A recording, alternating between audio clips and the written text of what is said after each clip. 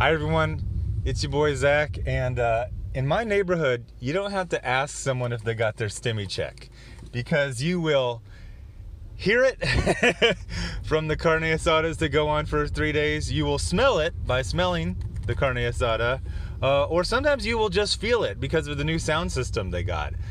So nobody, I will say that basically 100% of stimmy checks in my neighborhood are being spent on carne asadas. Carne asada is basically a barbecue, for people who don't know. But anyway, the funny thing is that this last month has been louder and quieter. When people get the stimmy checks, oh, just watch out. Just leave town for 3 days. But then, so quiet. When they run out of the money, they really run out of it. I think they overspend it and they're like, oh shit. So $2,800 won't let you party for a week straight, inviting everyone. Oh shit! Now I'm in debt. So one of my stimmy check neighbors is now having a garage sale, which I've never seen before, which is pretty hilarious. But anyway, so something amazing happened this week. Jordan Peterson got called a Nazi. Well, I mean, they do that. That's literally the only thing they know how to do. What's amazing is he totally turned it around on him. He freaking took that Uno reverse card, and now two things have happened. The people who defamed him look like absolute clowns and idiots. And even worse, for those clowns and idiots, Jonathan Peterson has now had a resurgence.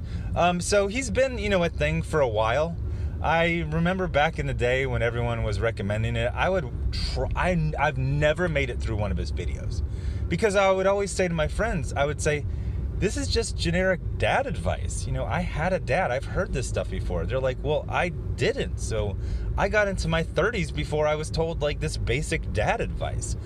So for tens of millions of people, Jonathan Peterson is kind of like a surrogate dad. He gave them really basic dad. I'm telling you, if your dad was in the picture, if he was, around, you're gonna be like, there's nothing here. It's basic dad advice. But for people who didn't have a dad, specifically men, this is huge. Very, very important. So one of the things that's been used to destroy him is they're like, people on the alt-right like him. People on the everything side of everything like him. That's like saying people on the alt-right like Coca-Cola, therefore it's a Nazi soft drink.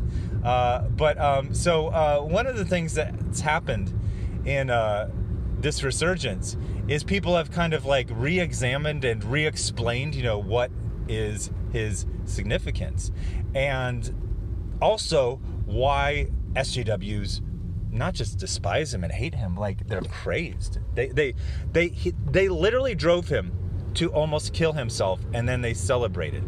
So what happened? So I'm jumping back and forth, but basically he had some major problems a few years ago because of the incredible stress of SJWs trying to destroy his life every single day. I've gone through that, and it's tough. He went through it 1,000 times more intensely than I did. So he ended up taking some pills. He got on some weird diet. He ended up in some hospital in Russia in a coma, I think. And everyone just kind of thought, well, he's done. That it's over. And he did come back within the last year or so. But this has really just given him a new lease on life, a new audience, and I think that's fantastic. One of the things we have to remember is these people are clowns, so laugh at them. There used to be, well, there still is, this thing called Godwin's Law, and I went to go look it up, and it was slightly different than the way it was used. So back in, let's say, the days of Facebook political arguments, which really never got that bad. The worst thing, the worst thing was when someone would use a curse word. They would get really angry. They would say, fuck you. And everyone would be like, oh my gosh. That wasn't exactly, the Algonquin round table, but that was kind of oh, you've gone too far, sir. Come back tomorrow when you've calmed down. But the thing that would always completely devalue you your argument and your entire side is when you would invoke Godwin. Now, the actual Godwin's law was just the longer a debate goes on, the more likely people will bring up Nazis or Germany or Hitler or something like that. But the way it was used, back in the day, 10 years ago, was as soon as you have to invoke Godwin, you lose. You've basically said you have no argument, so all you can go for is emotional invective, defamation, slander. The funny thing was that even people on the left would basically disavow other people on the left, at least for, the period of time for the argument. Whatever, God, what was the things that were argued on Facebook back in the day? Oh, Hobby Lobby won a court case so that they don't have to pay for abortions for their employees. And if someone this is the same thing that happened in Hitler, Germany, everyone on the left would be like, we don't know this guy. You're an idiot. It's so embarrassing to invoke Godwin. So what Jordan Peterson did is that he started sharing all these memes. Now, the baby-brained imbecility of Ta-Nehisi Coates, this idiotic, racist race hustler, was that, I'm gonna put your words in, the mouth of a totes bad guy, and that proves that you're a bad guy. No, it proves that you're a twat. Right? Twat? It proves that you're a twat there, Ta-Nehisi twats. You're an idiot. You're a mean girl. What are you? You're in your 40s, right? You're like, I'm gonna get him. Okay, so first of all, you didn't create this character, but you helped destroy him. Because you know what the Red Skull is now? The Red Skull used to be the embodiment of the evil of Nazi Germany, and now he's a blogger. He's a blogger who's still actively in his blogging career. So now you know what you've turned Captain America into? He's a guy who cannot successfully defeat a blogger. Yeah. At least not permanently. He will blog again. So what happened is Coates took a character that he didn't create and he diminished him to the point of basically disappearing. When I was a kid, I thought things actually disappeared. You'd have your, pistol for Han Solo for your action figure, and you would drop it somewhere, and you'd be like, Mom, can I get another one? I lost the gun. He's pretty much useless without the gun. America. And your mom would be like, look for it. It's somewhere. It's like, no, you don't understand. When really small things fall in the ground and you can't find them after you look for 2 minutes, that means they're gone. It doesn't mean they're in a place you can't find. It means they literally don't exist. I also have to explain to you who grew up, if you're younger than 30, what carpet was like in the 1970s. Carpet could swallow up dice. You could drop dice on the ground and they would just be gone. I can't find the dice. You literally drop them straight down. They're gone. They are gone. What Jonathan Peterson did, or rather other people did, and Jonathan Peterson, shared it, is they started making memes where they would put Peterson's very, very reasonable dad advice in the mouth of a villain. And it didn't make Jonathan Peterson look bad. It made the Red Skull look good. Now, right now, there's some baby-brained imbecile psychopath is like, oh my gosh, you just said a totes. What is that tortured phraseology that Jeremy uses? Followers of Bad Mustache Man? You just said he was good? So he's actually not a follower of Bad Mustache Man. The Red Skull is a drawing. So he says whatever you tell the letterer to letter, and he's not real. So before, while he said Bad Mustache Man dogma, now he says good Canadian psychologist dad man stuff.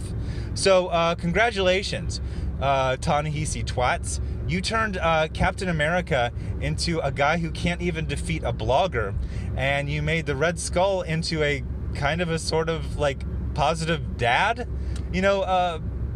person in your life. He just gives you good advice. If you see a cat, pet it. I'm not sure. I still have never finished even one video. Does that just mean just be kind in general? Is that the point of that? So they take things like the Hydra symbol, and they make it a lobster, and they're selling like t-shirts, and the money's going to charity. But mainly what it's done is it's shown what baby-brained imbeciles, children, SJWs are, petty, vindictive children. And it's Ta-Nehisi Coates gave frickin' Jonathan Peterson another lease in life. In his blogging, philosophy giving speech, like, he is back. I'm not gonna say better than ever. He was huge in 2016, 17, but he was gone. Congratulations, Ta-Nehisi. You brought Jonathan Peterson back. In your petty attempt for a little bit of clout, you brought this guy back from coma death in a Russian hospital. And he probably has a whole new audience, because was he ever known for having like a sense of humor? I never got that impression from my friends who, like him. They never said, he's so funny. No, now it's like he's got a little sense of humor. And that's great. So one of the things I also want to say is, because, when you bring this up, you hear from people who are giving, testimonials to the influence that I feel like I've been saying his name wrong for like half of this video. Jonathan Peterson, the Kermit the Frog voice guy. We all know who I'm talking about. Is people who, listen to his videos, go to the speeches, they read his books, they talk about the influence. They're like, I was lost. I had no direction in life, and I didn't know discipline. I was literally never taught discipline. I had a mom, she fed me, she got me to school, but she never told me this basic dad advice. And they talk about like this was huge for them. Does anyone say that about Ta-Nehisi Coates? Ta-Nehisi Coates, all he sells you is despair, grievance. He harms you. He got famous writing this book that was like, this is a book to my son. No, this is a book to NPR listeners with white guilt who buy your piece of shit books there, Coates. But the book was literally like, son, you're about to grow up in America, and I haven't made you hate it yet. You think you have friends of all different races, but they hate you. Like, he was literally injecting despair and grievance into his otherwise healthy son. That's why I say to and about SJWs, you're the bad guy. You're the villain. People like Jonathan Peterson? I feel very unconfident, in knowing Dr. Jonathan Peterson, the Canadian guy. He got good hair plugs. I kind of want to know where he got those. Those are good. The important thing about, you're not trying to get some sort of like Stalin, Michael Landon hairline. You're just trying to fill in. Like, his is kind of not really patchy. It's hard to describe. It's kind of jagged, which looks more, realistic. Anyway, Jonathan Peterson, I think is his name. He's a good guy. Boring to me, but if you didn't have a dad, probably very influential and probably very positive. Ta-Nehisi Coates is a racist, a race hustler, a baby-brained imbecile who wants to spread despair and grievance. Thanks for watching, and I will have some, nobody really cares about comics anymore, some new comic reviews up eventually.